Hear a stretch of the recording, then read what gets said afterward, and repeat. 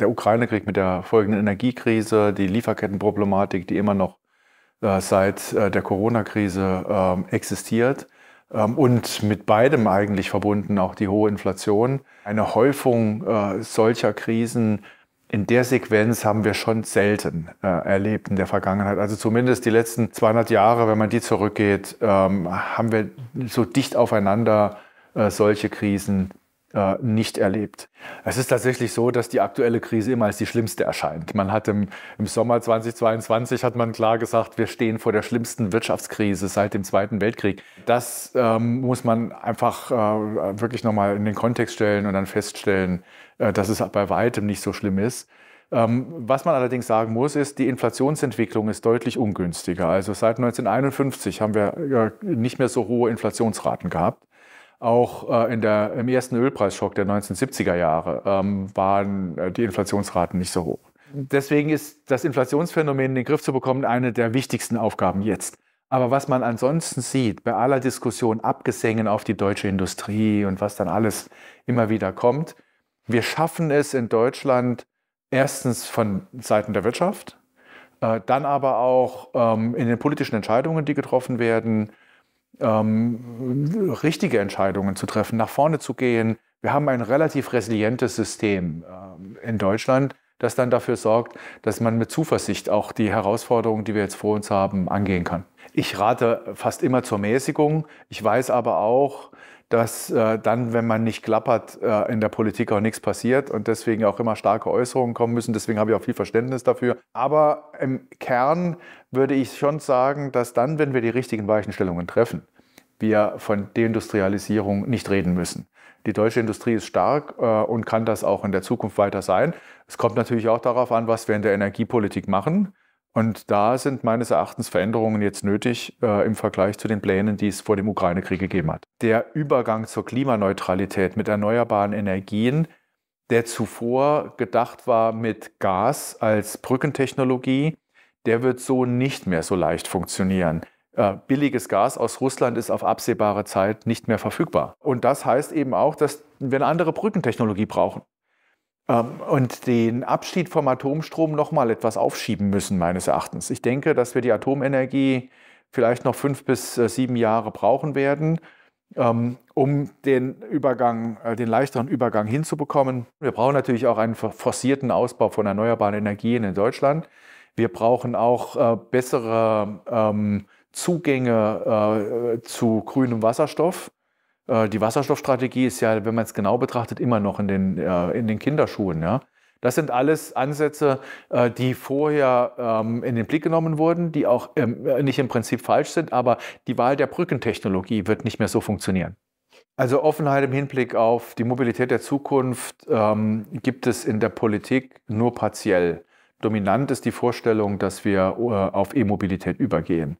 Und auch dort hat man nicht nur in Deutschland, sondern in der EU insgesamt vor allen Dingen den Straßenverkehr im Blick. Vor dem Hintergrund glaube ich, dass wir in der Verkehrspolitik erstens die klare Prämisse zur Umlagerung auf den Schienenverkehr ernster nehmen müssen. Und das heißt Infrastrukturausbau.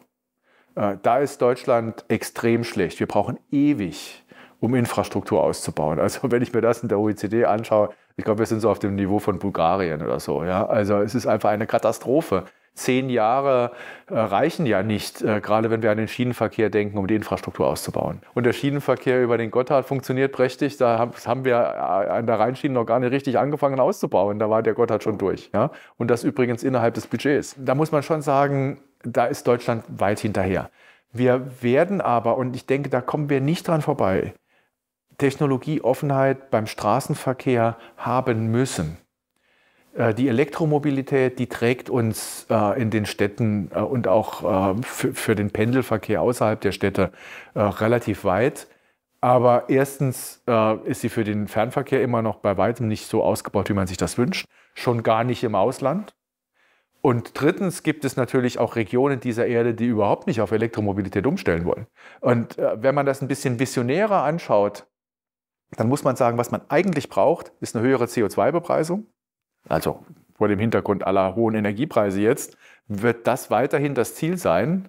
die CO2-Bepreisung zu erhöhen, das international abzustützen, und zwar nicht im Rahmen von Klimaabkommen, sondern in einem engeren Klimaclub, der wirtschaftlich so attraktiv ist, dass die anderen beitreten wollen. Und dann wird man technologisch bei höheren CO2-Preisen auch irgendwann eine Wettbewerbsfähigkeit von synthetischen Kraftstoffen haben, die man sogar kreislaufwirtschaftlich organisieren kann. Es gibt Verfahren, mit denen man CO2 aus der Atmosphäre abscheiden kann und wieder transformieren kann in Brennstoff. Also wenn wir an den Mittelstand denken in der Wirtschaftspolitik, dann muss man sehen, dass man schon im regulatorischen Bereich die Schraube nicht überdreht. Und den Eindruck habe ich schon. Das gilt insbesondere hinsichtlich der Vorhaben, die wir im Klimaschutz oder im Umweltschutz ganz allgemein haben. Wir behindern durch die Bank in Deutschland und interessanterweise, auch wenn man die europäische Rahmengesetzgebung nimmt, in Deutschland meistens noch stärker, als es der europäische Rahmen erfordert. Wir behindern Investitionen in der ganzen Bandbreite. Das trifft den Mittelstand, die kleinen Unternehmen besonders. Das ist einfach nicht akzeptabel, dass wir heutzutage für Investitionen von Privaten, aber auch des Staates ewig lange brauchen, bis Genehmigungen erteilt sind.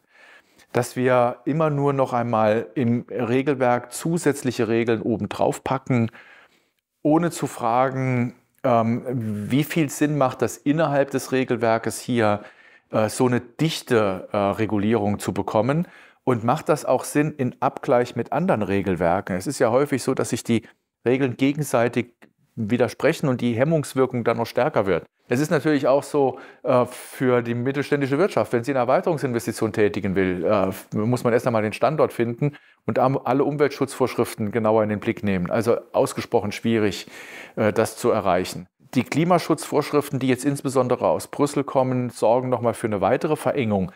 Und ich bin nicht überzeugt davon, dass Regulierung, also Gebote und Verbote, wirklich zum Klimaschutz beitragen. Ich denke, dass Deutschland ein Industrieland bleibt und dass Deutschland auch als Industriestandort eine Zukunft hat. Es ist schon so, dass wir etwas tun müssen. Wir haben die höchsten Energiekosten in der westlichen Welt. Und das bedeutet schon, dass dadurch ein Wettbewerbsnachteil entsteht und viele Erweiterungsinvestitionen gerade der energieintensiven Wirtschaft eben im Ausland stattfinden. Im europäischen Ausland oder in den Vereinigten Staaten. Und die Vereinigten Staaten haben natürlich jetzt eine ganze Reihe von Vorteilen und gute Karten im veränderten geostrategischen Umfeld. Das müssen wir in den Blick nehmen und deswegen auch politisch etwas dafür tun, dass es am Industriestandort Deutschland weiterhin Spaß macht zu investieren.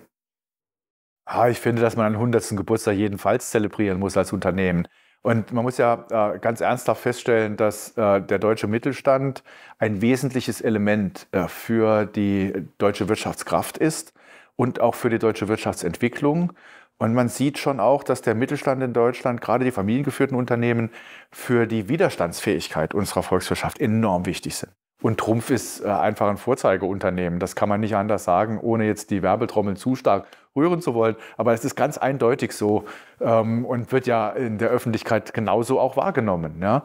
Wenn man sich das anschaut, wie schnell die Firma auf neue Technologien umgestellt hat im Bereich der Digitalisierung und Industrie 4.0, wie stark sie international vernetzt ist und tätig ist. Also von daher herzlichen Glückwunsch.